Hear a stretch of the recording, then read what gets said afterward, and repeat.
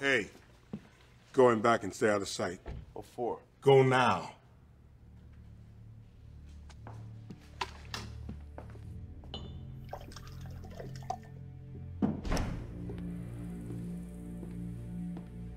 Morning, sugar. Kai? So I pissed off some people when I hired you.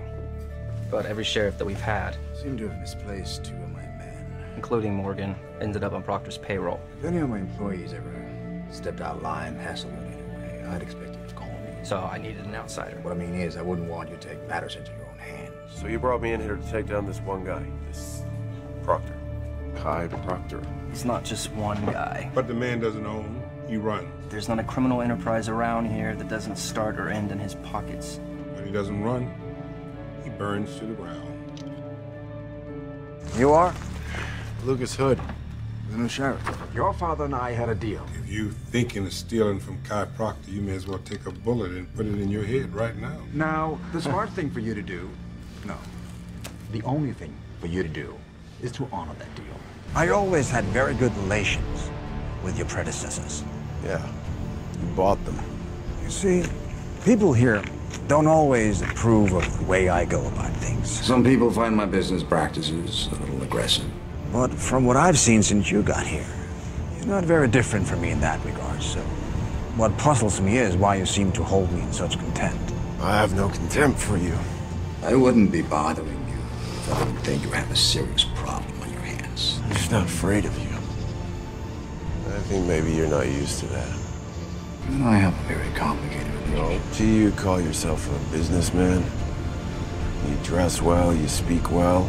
You're a thug, Proctor. But you're still nothing but a petty thug. I'm a cop. You've been doing it so long. You're a criminal. You actually think it makes sense to show up here in the middle of the night and ask me why you can't own me? You're the first guy that bastard couldn't own. Like you own everyone else?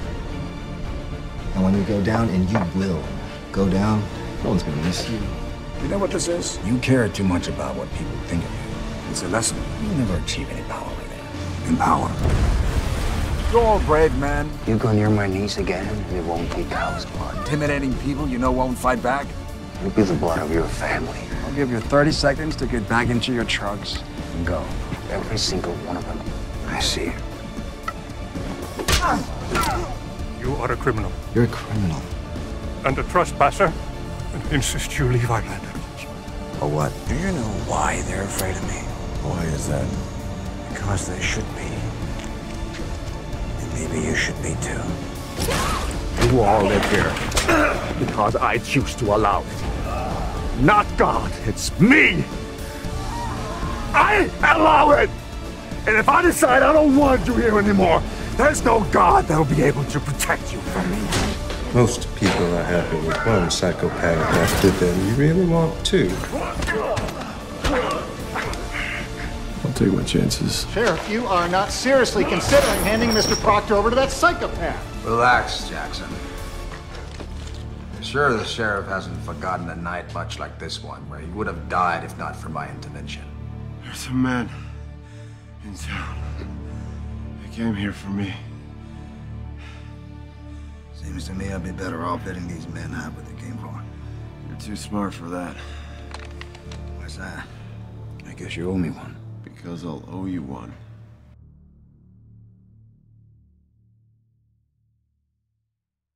The Amish girl, Rebecca. Did you fuck her? What's that got to do with anything? She's my niece. Hi, Uncle Kai. Small fucking toes. Don't you think you're getting a little too old for this rebel streak of yours? That's rich coming from you. Whatever you may think, my choices have cost me dearly. Yeah, you're really hurting.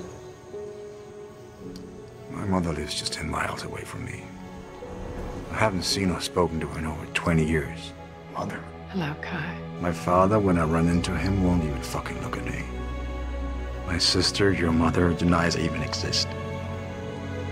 You can't begin to understand how alone I am.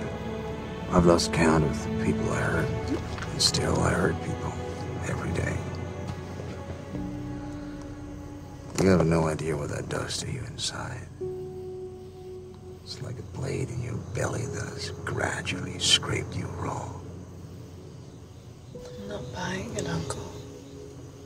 You have everything you've ever wanted. You're free.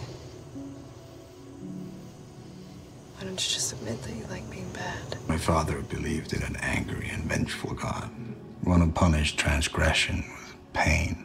Did you realize I've been alone for many years? No one else can talk to me like that. For my entire adult life. You're the only person who isn't scared of me. I'll put that cross on my back as a challenge to his God. The only one. I failed you, Kai. I let the dogma of small-minded men determine your fate when I should have been protecting you. Your mother's taking a turn. The way any other mother in the world would have protected her young. And now I see you in here, and I know that we put you here. My son is dead. Your father and I. And I finished mourning him years ago. Your crimes, You live here whatever they may be, because I allow it. are my crimes. Not God. Me, your dead son! I'll show you all what it feels like to be cast out.